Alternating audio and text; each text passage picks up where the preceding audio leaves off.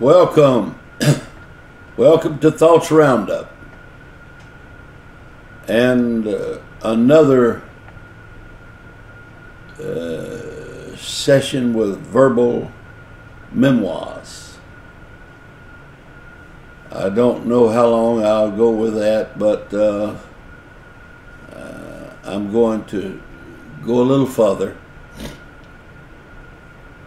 And the episode that I'm speaking to you today about, I have used in probably online, and I know that I have used it in sermons before. But anyway, an elderly lady called me, a grandma called me when I was in Dallas with the church, and she said, I know that you folks believe in healing. And she said, I have a 6-year-old granddaughter that's in the hospital with leukemia, and she is not expected to live. Would you be so kind as to go over and pray for her? I said, sure, I'll go pray for her. And I knew what time the hospital closed, and I realized I had about 45 minutes. And I went on over that night. As I walked in, I saw the little girl, beautiful little blonde-headed girl, kind of leaning up on her bed. And it was obvious that it was her mother and father just to my left. And I guess I might have been a little awkward, I don't know, but I said to them, I said, I'm a minister. Grandma called me and asked me to come pray for the little girl. And I said, I began to tell him how God could heal, that the stripes placed upon his back, and him inviting us to call upon his name, and that sort of a thing. Well, after I had kind of run down a little bit, they looked at me and said, well, Reverend, whatever you do to administer this, go ahead. Well, I never had it put to me just like that. Whatever you do to administer this. So I walked from them to the little girl. It was a long walk because I was very perplexed in a way.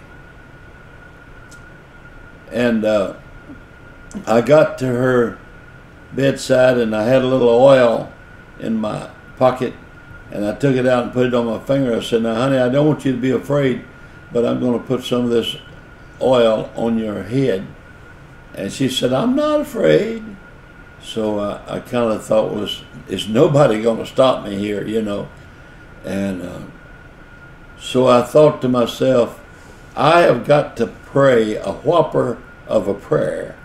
This has got to sound good. This has got... I'm sorry, I shouldn't have thought that. But anyway, that's what I thought. And I couldn't think of it. A big prayer. I couldn't think of our Father, God of the universe. I couldn't think of anything. And so it was as if God had taken it from my thinking. And so I put my hand on her head and I said, in the name of Jesus, heal this little girl. And to make it just a little bit more emphatic, I said it again. God, heal this little girl in the name of Jesus.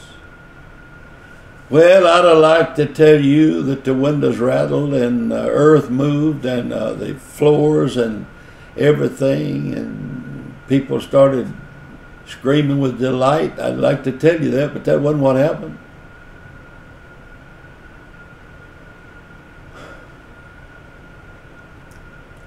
I walked out, said goodbye to the baby, to the girl, and to the parents. Went to a restaurant and sat down, and as my custom is, I write on a napkin or a piece of paper, and I just wrote, "You are so stupid, you are so stupid." After about 45 minutes, I got up and went home. When I got home, the phone was ringing. And I reached in and got it, and it was Grandma. And she said, "Oh, Brother Marler, something wonderful has happened over at the hospital." She said, "As you was leaving out, a team of doctors came for a special, some kind of a special look at her, examination. And it wasn't long till they told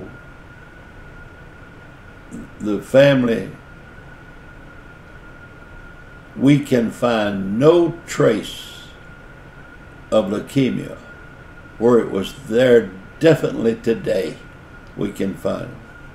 And they said there must have been something in the blood that was given her from Wadley Blood Bank. She had had 6 pints of blood. And she said there must have been something from that blood that counteracted those wild blood cells. They said, "We're going to go back to Wadley Blood Bank and see who the donor was. And we're going to get a hold of it, and we're going to examine that blood." I said, "Hold on, Grandma, hold on. Wait a minute. If you're going to trace that blood, you're going to have to trace it all the way back to Calvary's cross. And if you can get a hold of 1 drop of it, there's enough power in it that everyone in the hospital can walk out single file."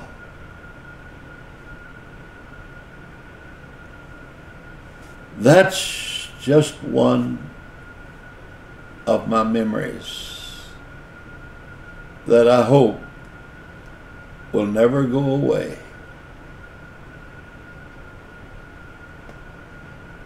God bless you.